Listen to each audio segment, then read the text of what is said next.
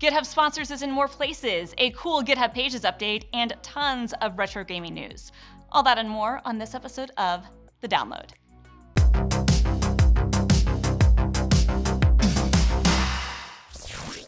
Welcome back to another episode of The Download. I'm your host, Christina Warren, Senior Developer Advocate at GitHub, and this is the show where we talk about the latest developer news and cool open source projects.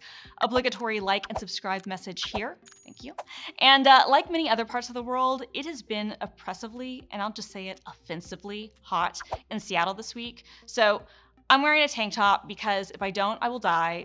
It's also Super Nintendo themed, which kind of fits with the unofficial theme this week, which is like retro game news. And if you are also fighting the heat, please stay safe, drink lots of water. And now let's get into the news. Okay, so the first thing that I want to talk about is a great new update for GitHub Sponsors.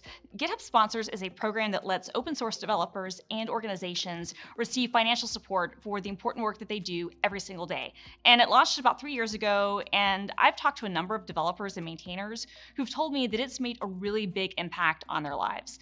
I actually sponsor a number of projects and maintainers as well. This is something that is really important. And we have some good news. GitHub Sponsors is now available in 30 more regions around the world. So that brings the total number of supported regions to 68. So this includes Argentina, Bolivia, Chile, Colombia, Costa Rica, Croatia, Hungary, Iceland, Indonesia, Israel, Kenya, South Africa.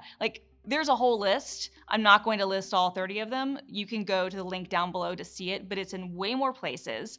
Now this means that maintainers from those places can sign up and participate in the program.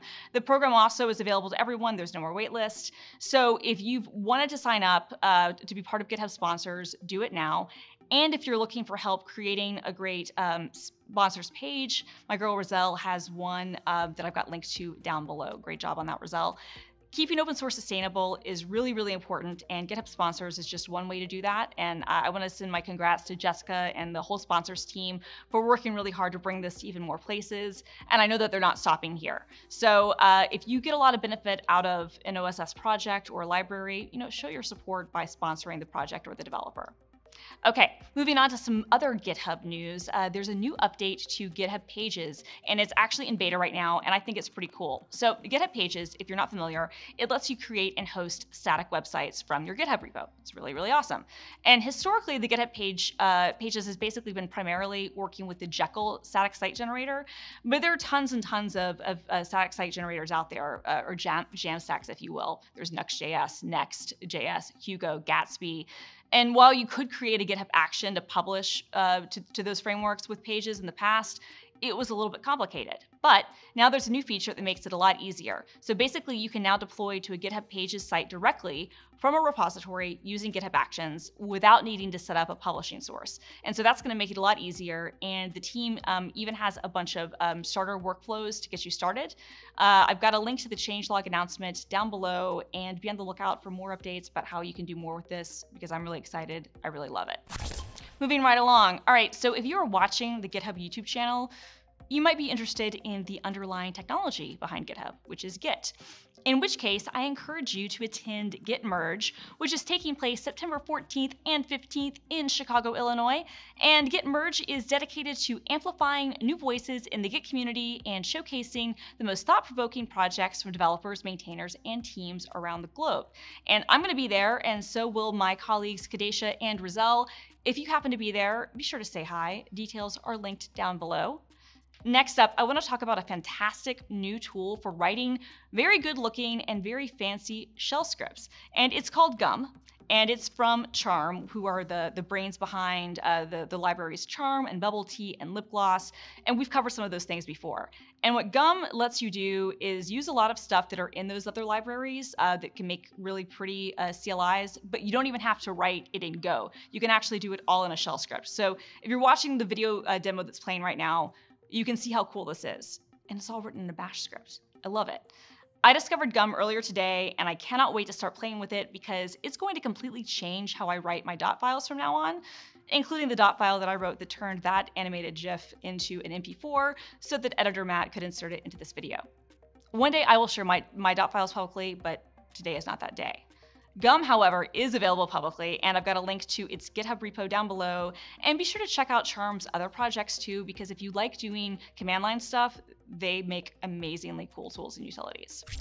All right, now let's move into what I would like to call the retro gaming section of today's show. So I've got 3 things from 3 different eras of gaming to talk about. So the first is that the GBA Jam 2022 is back, and the submissions are open from July 31st, 2022 through October 31st. So that means that you have 3 months to make something cool that runs on the Game Boy Advance using whatever tools you like. And there's a prize pool of about $800 US at the time that I'm filming this.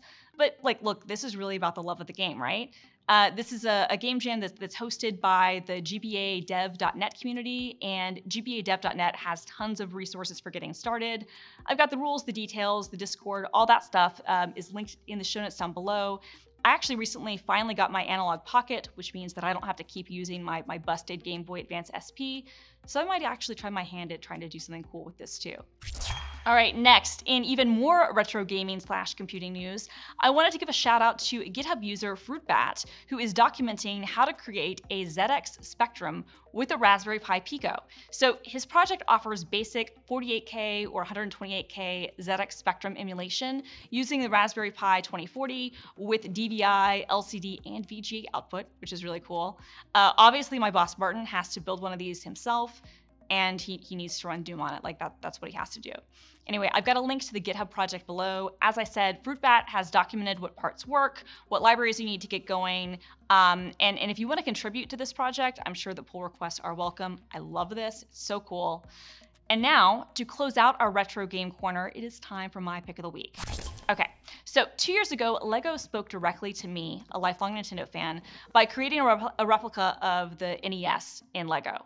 But what about other classic consoles? What about them? The millennials were covered, right? But what about the other generations of gamers?